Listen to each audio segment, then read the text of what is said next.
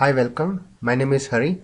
In this section, we are going to discuss about what is encapsulation in Java.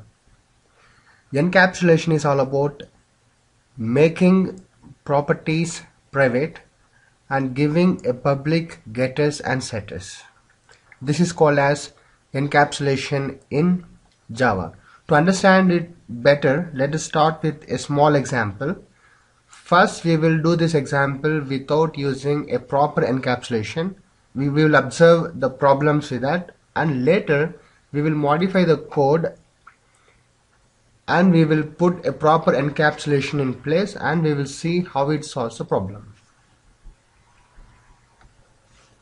Create a class person.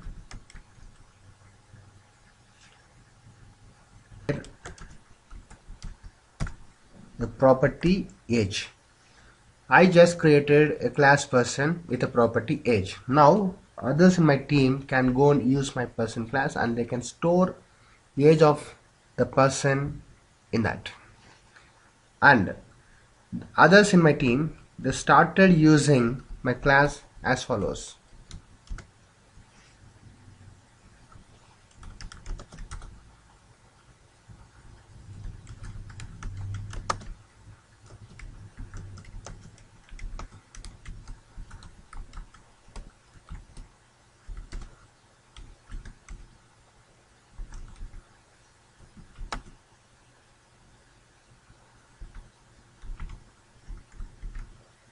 See this code. They are setting age to -20, but is it really valid? Syntactically, it's valid. So compiler doesn't give any error here, but the values are not legal. So we should not set negative values for an age. So current design of my class person is not able to restrict this. So the other developers in my team, they can set whatever value or whatever integer they like into my person's age, but I don't want them to do these kind of things. This is the problem with out encapsulation. We don't have any control over this property age because they are able to access these properties directly and they are able to set the values directly. Now I don't want others to set whatever they like, and I want to put a restriction on my age. So I need to allow only a particular values into this age. The other values I want to restrict. Now let us add encapsulation mechanism to this class. So according to the definition, making the properties private and providing public getters and setters is called as encapsulation. Now I am restricting direct access of this property. So no one can access this property directly. Now the question is how they are going to set and how they are going to access my property age. So instead of direct access, I am going to give two methods. One method is to initialize the age. The other method is to access the age. So we call them as a setters and a getters.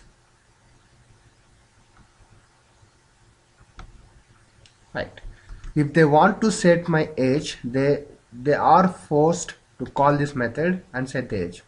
If they want to access the age, they are forced to call this. See now, they cannot do this. Why? Because this I didn't like.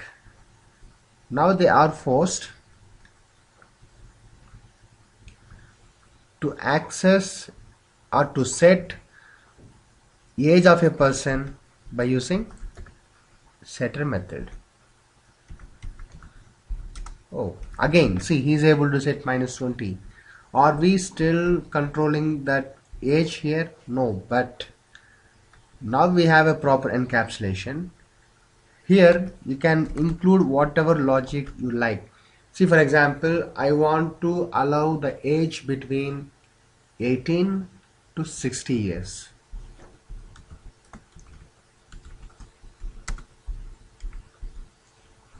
If age is less than 18 or If age is greater than 60, I don't want that values to be set to the age. I'm saying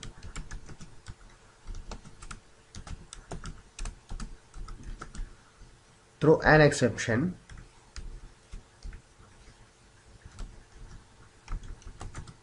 invalid age.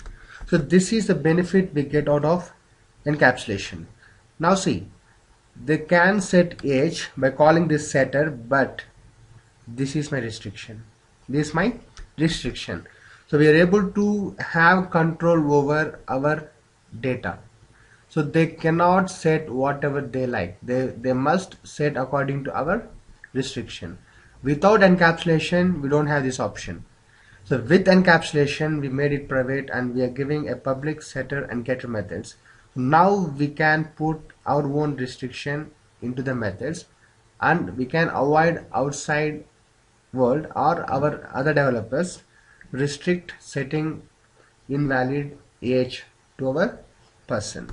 This is what encapsulation is all about. Protect or make your properties private and give a public getters and setters such that in future if you want to impose any kind of restriction, yes, your class is having a proper encapsulation, you can just go and put restriction whatever you like it. I hope you understood what is encapsulation and how it helps in our applications. Thank you.